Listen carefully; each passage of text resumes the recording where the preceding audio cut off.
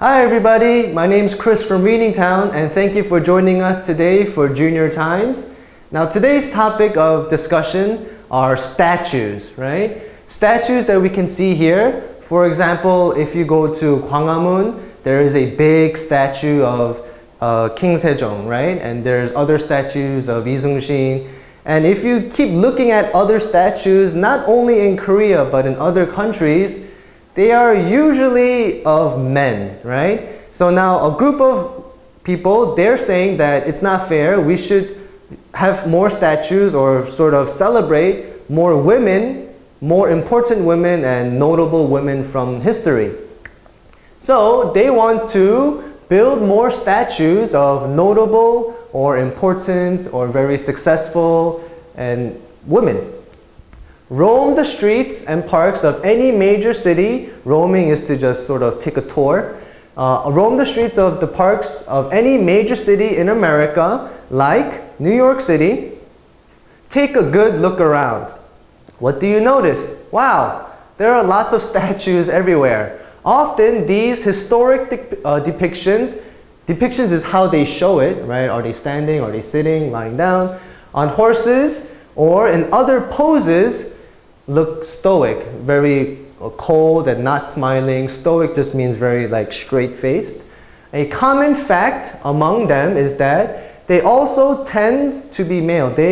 Chances are about 90%, 10 means to be male, right? Of only 394 of the roughly or about 5,193 statues are of important women. So the total number of statues is about 5,000, but only 394 are of women. According to Carrie Shane's 2011 Washington Post article, Washington Post is the newspaper, a social activist group named Where Are the Women? This activist group, they try to change the people's ideas about, their cause, which is Where Are the Women? They're trying to tell people about this. Is striving or trying hard to change that. They were successful. They, mission completed recently in installing or putting up the statues of Susan B. Anthony and Elizabeth Cady Stanton in New York Central Park. These were all famous lawyers and writers. They are pioneers in the area of women's rights. So pioneers means they were the first women to do that. So if you are a pioneer to an island, then you are the first one to go there and you are the first to explore, and you don't have a map, you are the map maker, right? There were no statues of important women in the park before this sort of new social activist group.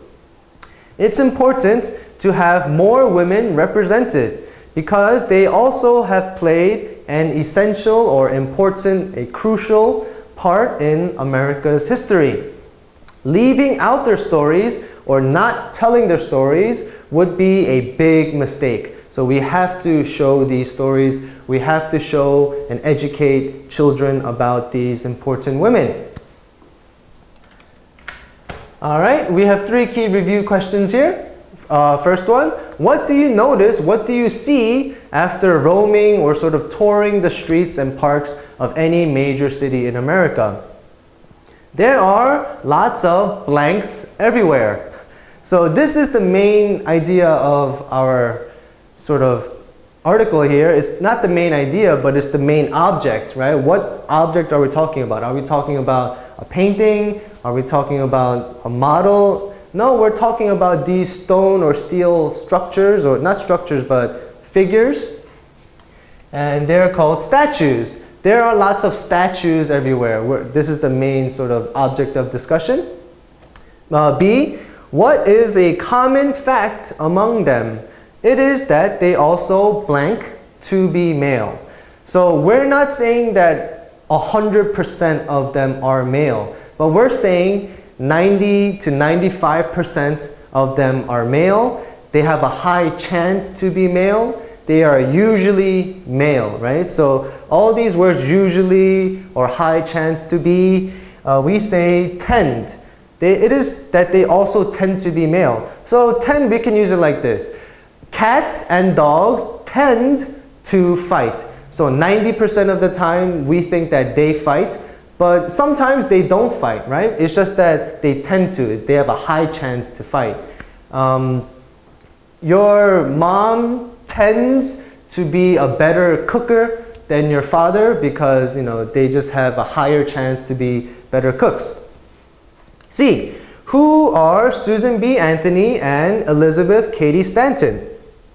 They are blank in the area of women's rights. So this is important, women's rights. We're talking about the things that women can do. Long time ago, women, they couldn't vote. They couldn't vote for the president. They couldn't really vote, period, right? It was only the boys that can vote, right? So, but these women, they were the first women to sort of say, hey, we want to change this. It was something called suffrage. But they were the first ones. They were sort of the leaders of this. They were the trailblazers. They were the map makers. And we say they are the pioneers of this area. So pioneers, we can talk about someone that goes to a place for the first time, but we can also say a pioneer is someone that does something new, a new action. So many people think that Steve Jobs was the pioneer of the iPhone. Bill Gates was the pioneer of Windows and PC computers. All right? We have three key terms here we're going to review. A, the statues of Susan B. Anthony and Elizabeth Cady Stanton were in blank Central Park. We're talking about where are they, right? We're talking about a specific state or city in America, like California, New Jersey. A similar sounding one is New York. So Central Park is in Manhattan in New York, and it's a very big and very beautiful park in New York. B, there were no statues of blank women in the park before. So we're talking about women like Susan B. Anthony, and women like her, they were very influential. We needed these women to do their work because if they didn't do that before, then today we wouldn't have women wouldn't have the right to vote, right? So these women, we needed them. They're very special. Without them, there would be big problems. So we say it is important. Important. So we can say that doing homework is important when studying. If we don't do homework, it's a big problem, right? So important is something that we should do. It's special and is very notable, right? It's worth mentioning.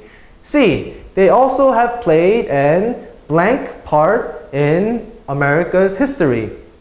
So in America's history, they're playing a very necessary part. Women voting is something that's very natural. It's something that we really need, right? We need to do this. It's the only way, right? There's no other way. So another way we can say that is essential. Essential is without something that is essential, we would basically die or be, in pain or in big trouble. So for example, what is essential to eat for a person? Well, vitamins are essential, meat and protein is essential, fat and oils are essential. We need this. Without these vitamins and things, we would die, right?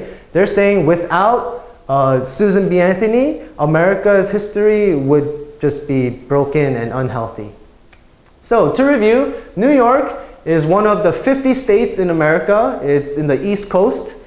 Important is something that we have to do. It's needed as well. And a similar word here is essential. Essential is something that is necessary, 100% necessary or needed.